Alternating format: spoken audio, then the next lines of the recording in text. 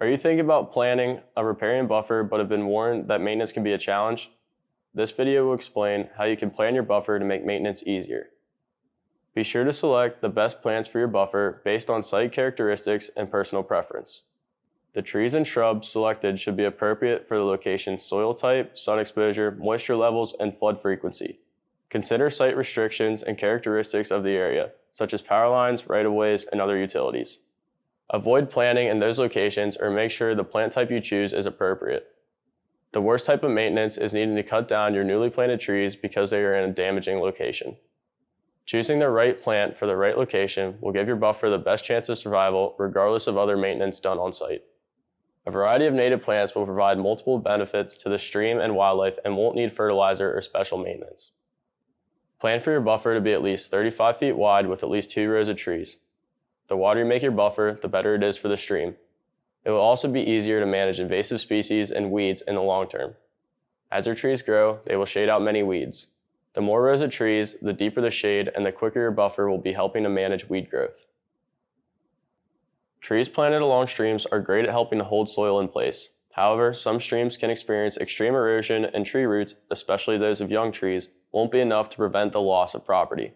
If any infrastructure is at risk of falling into the stream, such as your home or driveway, or you are concerned about high rates of erosion, talk to an engineer or consultant about stream stabilization or restoration opportunities before planting trees that might wash into the stream within a few years. If you own both sides of the stream and want to plant trees on both sides, make sure to consider how you will access the entire planting for maintenance.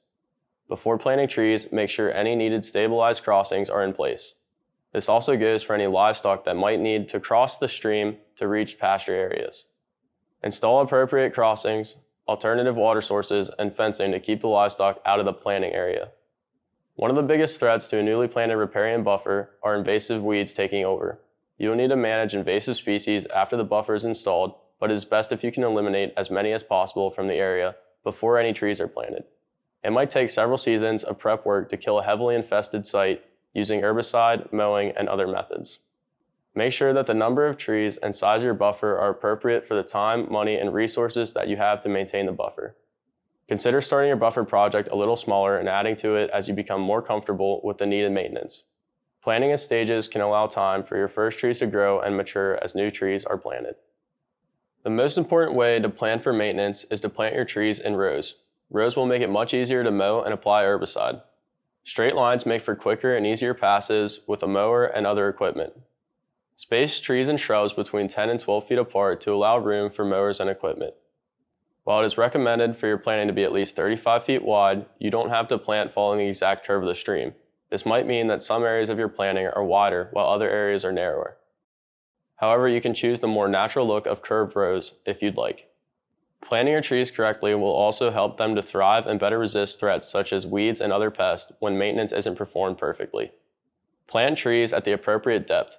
Soil should cover all of the roots up to the root collar, but none of the trunk of the tree should be buried.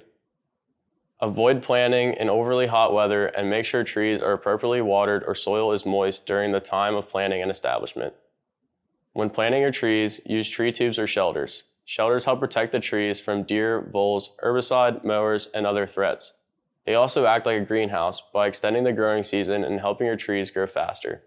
Install the tubes with stakes placed on the upstream side to protect the tree from the force of floodwaters.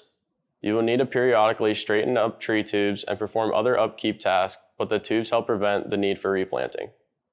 If you have additional questions about riparian buffer maintenance or you are just interested in learning more, you can find a full series of videos and fact sheets on the Penn State Extension website.